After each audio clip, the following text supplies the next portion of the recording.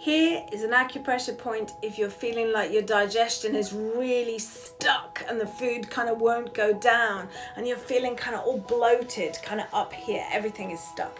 First of all, find your belly button.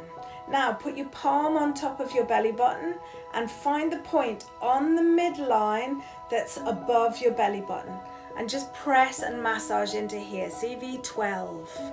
So this kind of sometimes might be correlated to your solar plexus, anything kind of emotional that's stuck here.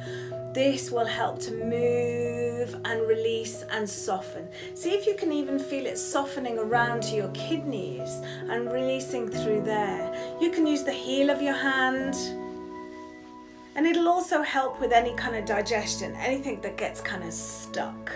You can use both hands, just pressing. What I like to do is kind of like a wave movement. You see? There you go. There goes a burp already. And you can do it the other way. You can send it down.